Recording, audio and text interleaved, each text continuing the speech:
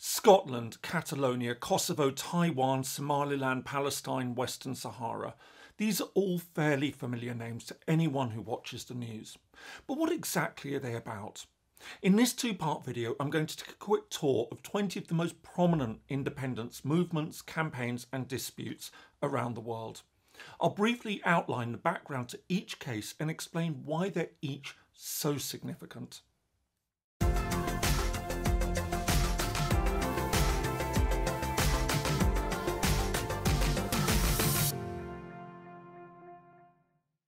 Hello, my name is James Ker-Lindsay. Welcome to Independent Thinking, a channel dedicated to international relations, independence, statehood, and the origins of countries.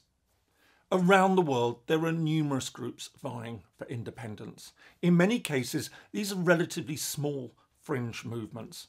However, sometimes they represent many hundreds of thousands, if not millions, of people. But for all the attention these cases attract in the media, very often the background history and underlying issues at stake are poorly understood. To this end, I thought it might be useful to take a brief look at some of the most prominent independence campaigns and movements around the world and sketch out how they emerged, what they're about, where things currently stand, and where they might be going. In putting the list together, I've drawn on three different groups. First up are the de facto states, territories that have the attributes of statehood but are either wholly unrecognised or enjoy only partial recognition on the world stage. Secondly, I've included territories that have a reasonable chance of obtaining independence if they want it. This includes territories that are formally engaged in independence processes or at least have the realistic possibility of being able to hold a referendum on statehood at some point in the foreseeable or at least not unforeseeable future. Finally, I've included a few wildcard entries, territories that tend to attract a lot of international attention even though their chances of actually securing independence may in fact be rather limited. Again, this is a two-part video and I'll be covering 10 cases in this first video and another 10 in my second. So, what are my first 10 choices? I've chosen to start off close to home with what I believe is one of the most likely candidates to become a fully independent country within the next decade, Scotland.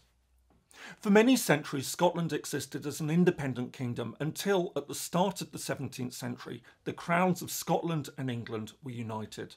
Then, a little over a century later, in 1707, the two countries formed a political union, creating the Kingdom of Great Britain. Despite this, Scotland retained many of its distinct elements of its identity, including its own legal system. In the late 1990s, Scotland was granted a greater degree of autonomy and a Scottish Parliament was re-established. This in turn led to increasing calls for independence. In September 2014, following an agreement with the British government, a referendum was held. By 55.3% to 44.7% on an 84.6% turnout, voters chose to remain in the Union.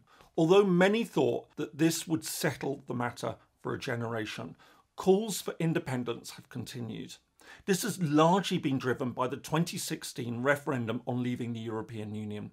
While Scotland voted overwhelmingly to remain in the EU, the Leave vote in the far more populous England won.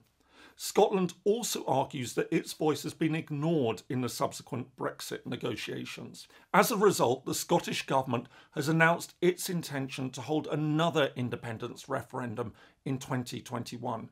However, the British government insists that it won't permit another referendum within the lifetime of the current British Parliament, which is expected to run until 2024.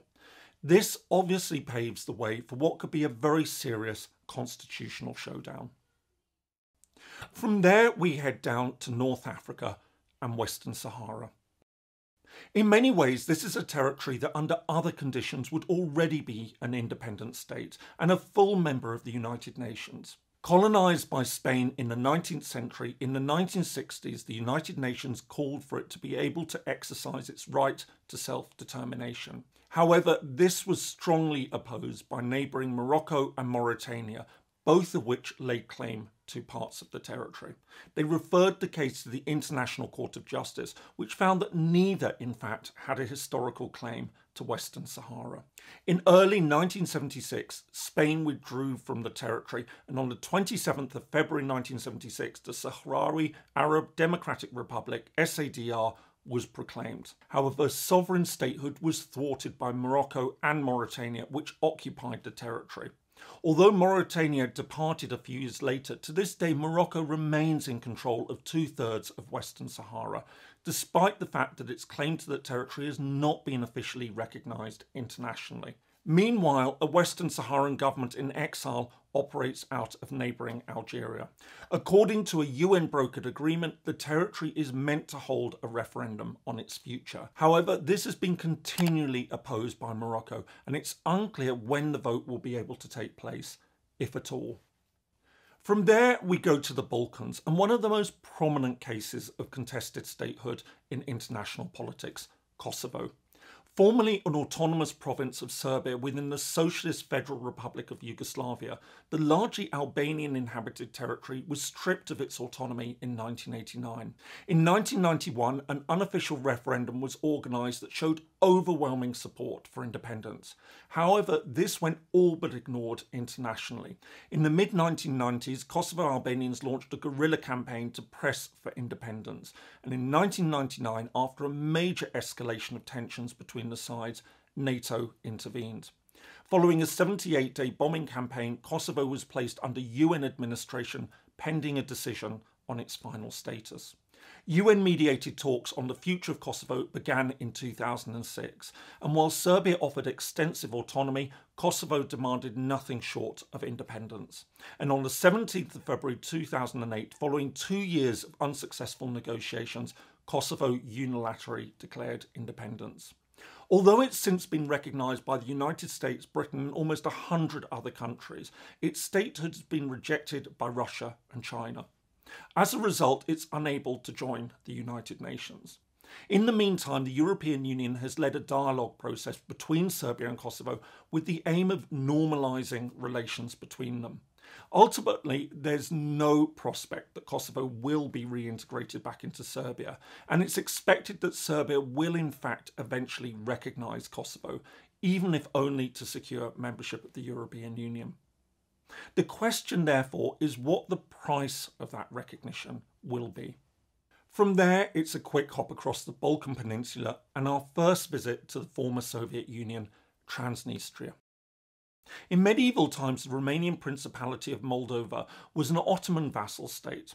However, in 1812, the eastern part was handed over to Russia. In 1918, following the Russian Revolution, Moldova declared independence and united with neighbouring Romania.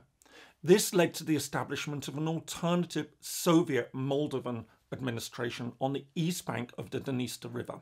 When Moldova was conquered by Russian forces during the Second World War, these two parts were united to form the Moldavian Soviet Socialist Republic, one of the 15 constituent republics of the USSR. As the Soviet Union weakened, the eastern part of the republic, Transnistria, sought to become a separate republic within the USSR. When this option became obsolete with the collapse of the Soviet Union, it instead proclaimed independence. In March 1992, the government of the newly independent Republic of Moldova attempted to take back Transnistria. However, this was thwarted by Russian forces on the territory. Today, Transnistria exists as a de facto state. But unlike other cases where Russia has intervened, it remains wholly unrecognised on the world stage. Indeed, even Moscow hasn't recognised it. Looking ahead, given that peace talks are focused clearly on reunification, most observers believe that it will eventually be reunited with Moldova. Indeed, in many ways, it's perhaps the most likely of all the de facto states on this list to be eventually resolved by the territory's reintegration into the parent state. Next, we head down to the Mediterranean and another de facto state, Northern Cyprus. After the Republic of Cyprus became independent in 1960, following 80 years of British colonial rule, relations between the island's Greek and Turkish Cypriot communities, representing 78% and 18% of the population respectively, quickly broke down. Following the outbreak of fighting between the communities in December 1963, a UN peacekeeping and peacemaking mission was established. In 1974, the military government in Greece tried to annex the island, prompting Turkey to invade and occupy the northern third of Cyprus. In 1977, the Greek and Turkish Cypriots agreed that reunification should be based on a federal solution. Despite this, in November 1983, the Turkish Cypriots unilaterally declared independence. While the Turkish Cypriot state was immediately recognised by Turkey, the move was condemned by the UN Security Council, which passed Resolution 541, calling on countries not to recognise the so-called Turkish Republic of Northern Cyprus. Despite this, UN efforts to reunite the island have continued. In 2004, a settlement plan was rejected by the Greek Cypriots. Meanwhile, another major UN-led settlement effort collapsed in 2017. Although both sides officially remain committed to reunification, the prospects of this actually happening appear to diminish with every passing year. From there, we move over to the Caucasus and Nagorno-Karabakh. The region became part of the Russian Empire at the start of the 19th century. However, following the Russian Revolution in October 1917, it was awarded to the Azerbaijan Soviet Socialist Republic as an autonomous region, a decision opposed by the neighbouring Armenian Soviet Socialist Republic and by the Armenian inhabitants of Nagorno-Karabakh. In September 1991, as the Soviet Union collapsed, Nagorno-Karabakh provisionally declared independence. In response, the Azerbaijani government rescinded its autonomy and launched a military assault to end the rebellion. In January 1992, following a referendum, it formally declared independence as the Nagorno-Karabakh Republic.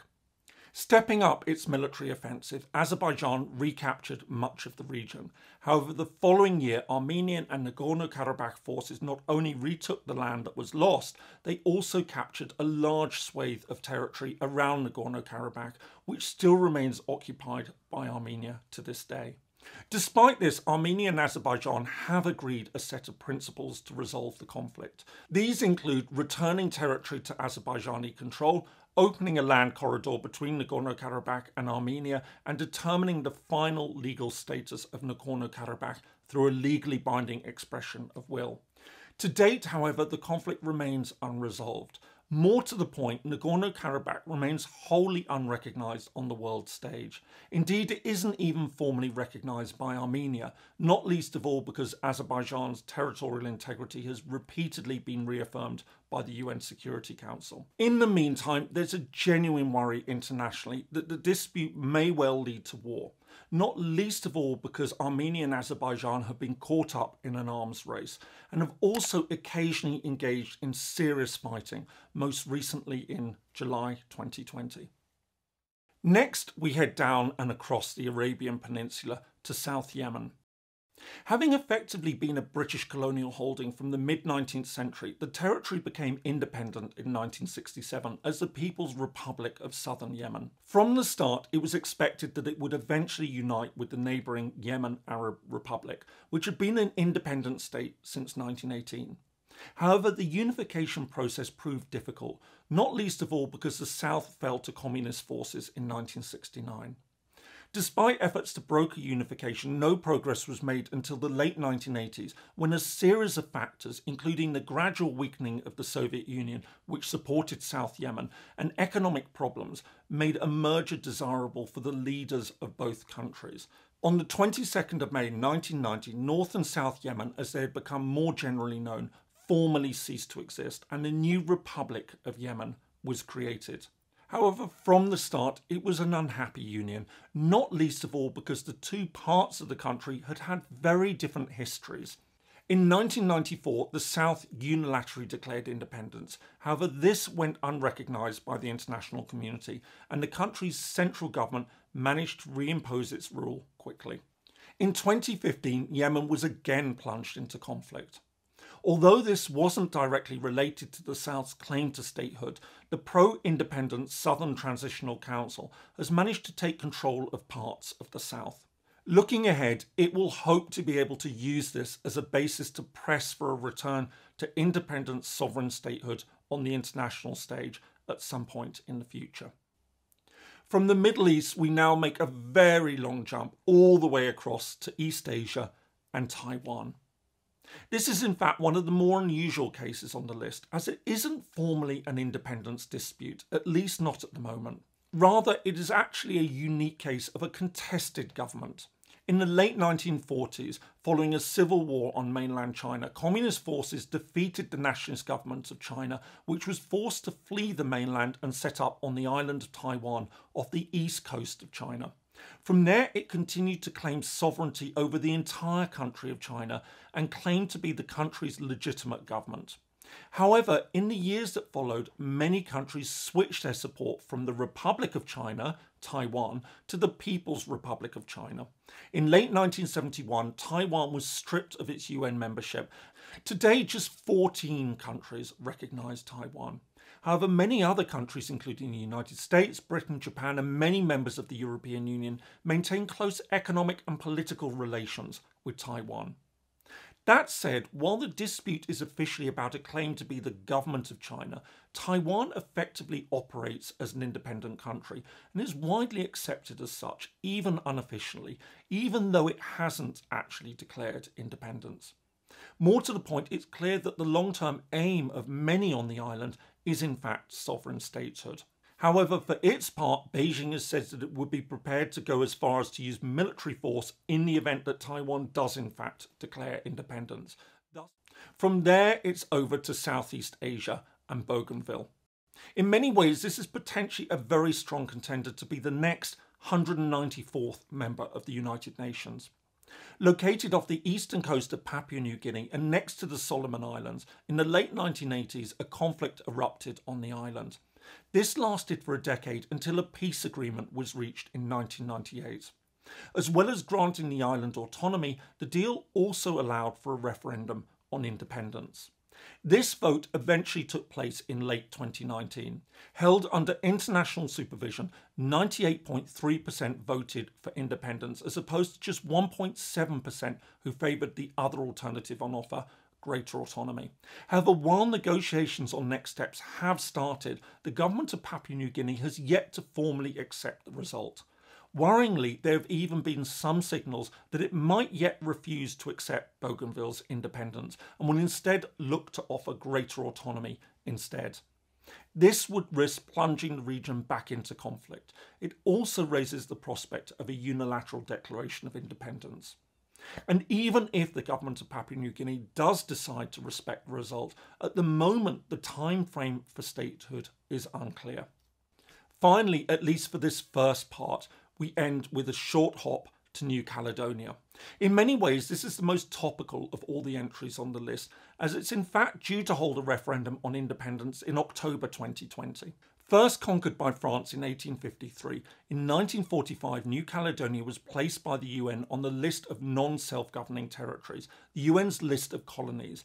Following a growth of European settlement in the 1960s and 70s, the Melanesian Kanak community, which currently represents about 40% of the population, established a pro-independence movement. This led to violent clashes, including a serious incident in 1988.